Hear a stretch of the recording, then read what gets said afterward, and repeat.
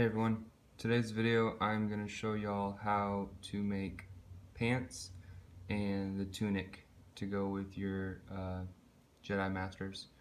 So it's going to be a how-to step-by-step on what exactly I did to make all of this stuff. So stay tuned. So this is the pattern I cut for my pants. Just take your fabric, fold it. The top here is going to be the waist. So lay your figure out. Make sure again that you leave yourself extra space on the sides, and then cut up to where the crotch will be. And you're just gonna, on the inside seam here, you're gonna sew pretty close to the line, and then kind of make it to a point, and then sew back down. On the outside, you're gonna start, on the corner, but as you work your way up, you'll want to taper it at an angle. So as you can see, otherwise when you go to put it on your figure, if you just sew straight up lines, it's not going to fit snug around the waist. So I'm going to go ahead and sew this real fast, and then I'll go from there. So now that I have them sewn, what I'm going to do now is cut off the extra slack on both sides, and then make a small cut in the top. And from there I can just cut over for the waist. Now this is going to be a little big. Obviously his waist isn't that wide. So what I'm going to do is I'm going to cut off my slack, flip it inside out, put it on him, and see how much wiggle room I have with the legs. So what I'll do is I'll go back and I'll make the legs a little bit tighter once I see how it fits. So I'm going to do that real fast. Now that I have it on him, I can see, I've got extra width here, but I've got a little wiggle room, but not a lot. So I know it's tighter on the left side here than it is on the right. So I know I can go back and do another seam on the left, a small one on the right. I don't want to go too much more because it's already kind of snug. But then I'll taper that waist up, because I know roughly about here is where I need to angle it up more. So let's take this off and sew another seam. So I like the look of this. Now the thing is, at the top, it's not going to be, you can go back and sew it as many times as you want, but I usually just kind of leave it like that, a little bit loose, because when you put the top on the figure, you'll never see it. It's hidden, so it doesn't matter if it's not really super tight at the top. Now to give yourself, that finished look at the bottom, what you can do is flip it back inside out,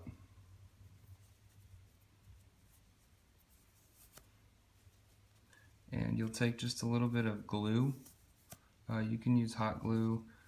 If you do use like a super glue or something like that, I recommend dabbing it onto a Q-tip and then having a paper towel and actually, getting most of the glue off, and then just rubbing it across, because it doesn't take much of that super adhesive type glue to stick. But if you put too much on and then you fold it over, it's going to bleed through, and then you'll see like dried glue coming through the fabric. So you definitely want to, wipe most of the excess off and just rub the Q-tip across the fabric, and then just fold it over and use your thumbs as pressure and just hold it there for about, a good 10 seconds. And then when you let it go, it'll be stuck down. Do that on both sides, and then when you flip it back inside out, you'll get that finished look at the bottom, so they don't, so it doesn't look like I said, just like cut fabric. So I'm going to go ahead and do that real fast, and then we will move on to the upper part, the tunic. This is a little bit more tricky, but we'll go through that. So stay tuned. Alright guys, so I got my pants done. Happy with them, they look good. So we're going to move on to the tunic aspect. Now, when I make these soft goods for my figures, I always take a Dremel. I've got a corded Dremel. I use the really heavy duty. You can use a battery powered, but you may have to recharge it a couple times. But what you want to do is sand down all that, I guess, girth on the figure. You know, slim him down, because when you put these soft goods on, if you don't do that, he's gonna look really fat and bulky. So yeah, you want to definitely, you know, slim down his chest, slim down the back. This was an Obi-Wan Black Series torso.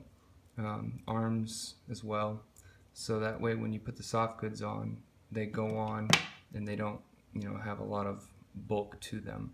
It looks normal. So what we're going to do first is cut out your pattern. Now I'm using a I don't even know what you'd call this. I get most of my fabric from Joann's Fabrics. I do order some online from Amazon. I have a big selection of velvet fabrics that I've started to use. I get those from Amazon, but most of my standard fabrics I can just get from Joann's. This one I thought was a pretty good match for, I guess, the color that I wanted for Obi-Wan, or excuse me, Qui Gon. So the one downside of this fabric though is it frays really, really, really bad. So when you're doing the tunic, I highly recommend you sew your seams, but then go back and sew them 2 or 3 times. That way, when you put this on the figure, because putting on the clothes, the pants are easy, they just slide right on. But the shirts, you have to, you know, lift the arms up and slide the clothes on, and if you don't have really good seams, it's just gonna break, and then you're gonna have to go back and resew it. So again, I laid him out. I always cut it extra big so I can go back and I can just cut off that excess. So what you're gonna do first, once you have your pattern, on the Jedi, they have kind of that split. So before you start sewing, I guess the first thing you're going to want to do, open it up, and from the corner just fold down, and you're going to sew a seam here. Do the same on this side, sew a seam there, top, bottom, so on and so forth. That way when you have it done, you'll have that portion already sewn, and then you can just sew up, over, up, and over for the top and the arms. So I'm going to go ahead and do that real fast, and then we'll move on. Alright, so what I did was I had my original fabric. I evened it out, made a little snippet for the head, and then I went ahead and sewed the seams for the arms so that they have a nice finished look to them. I also went ahead and, before I did the sides, sewed the bottom, and then I did the side flaps so that both the arms, the side, and the bottom all have a clean look. Now from here, what I'm going to do is basically start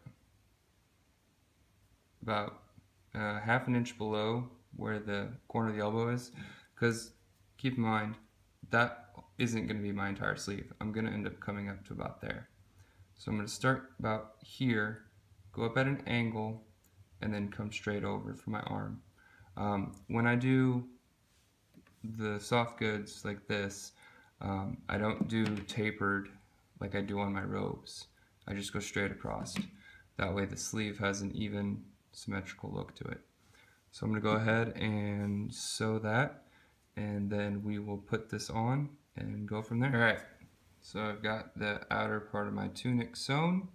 I went ahead and did 2 seams. I'll probably do a third, but I just want to see what it looks like. So I'm going to flip it inside out, put it on him, and we'll go from there. Alrighty, so I got the tunic on. I like how it looks. It's got, you know, I've got some crease in the sleeve length. They are a little bit long, but like I said, when you bend the elbow, it just gives it a more realistic look. It's not just all, you know, straight. I like where my seam lines up, so that looks good there.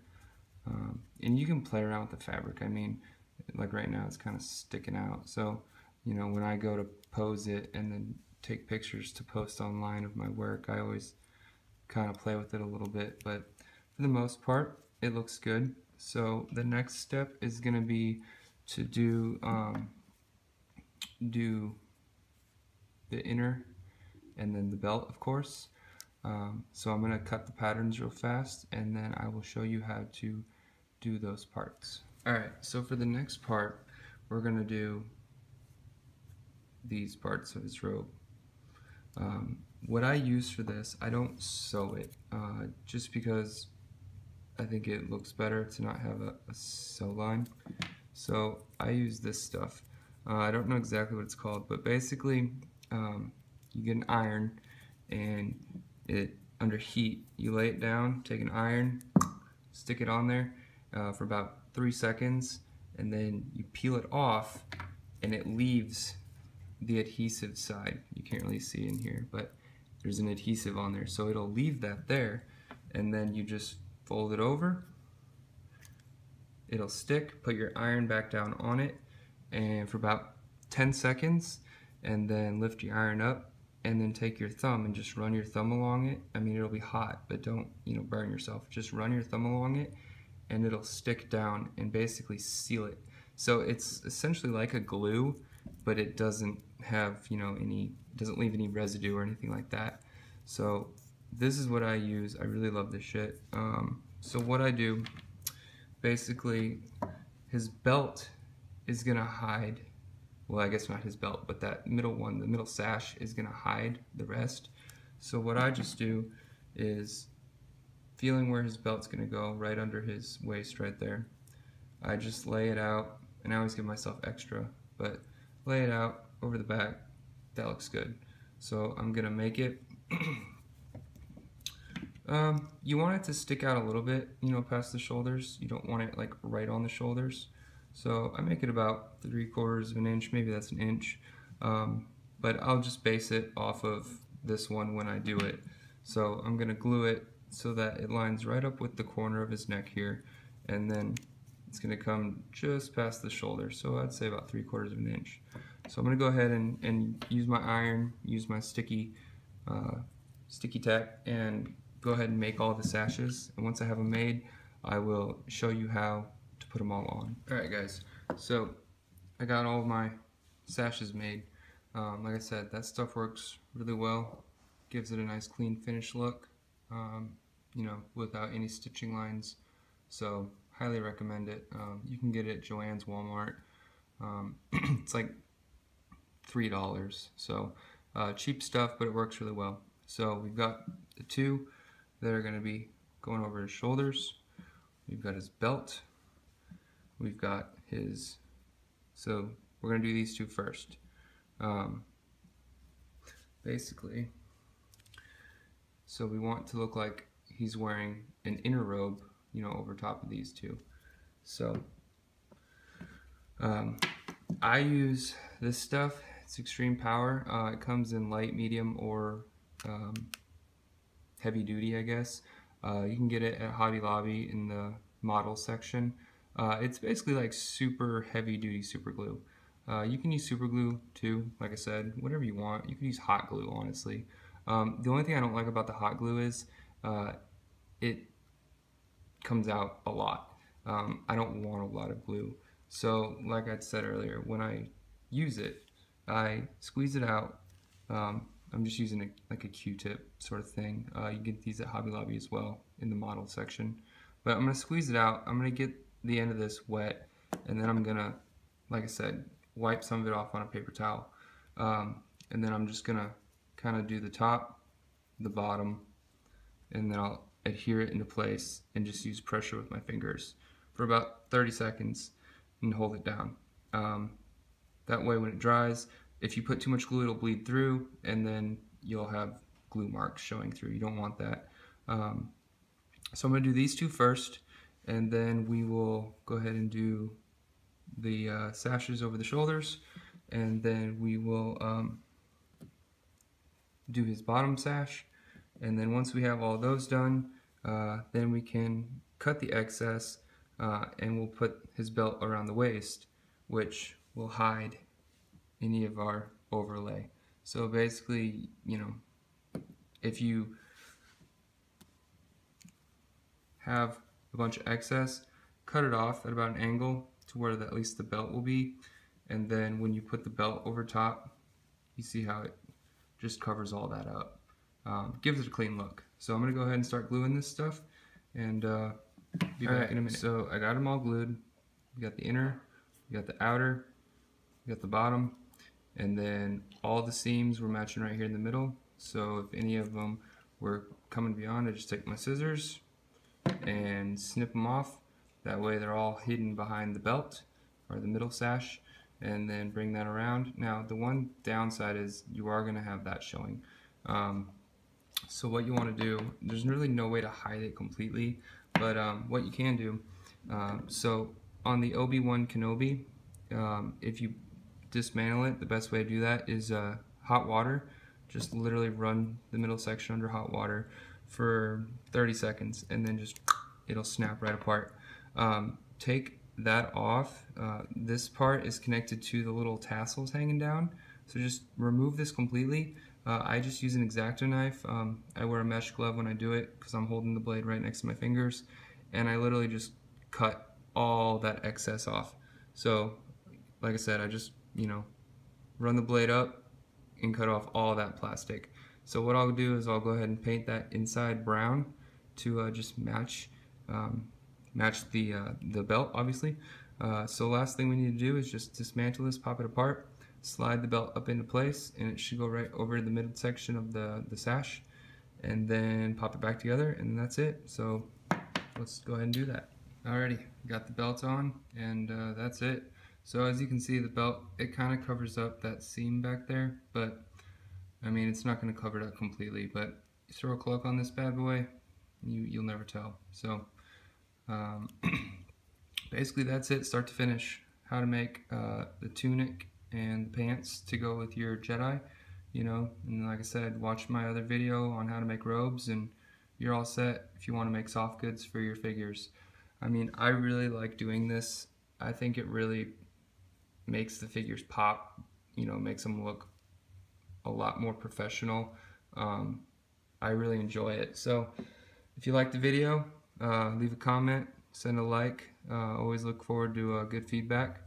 But yeah, that's how you make tunic and pants for your Jedi. Cube City out.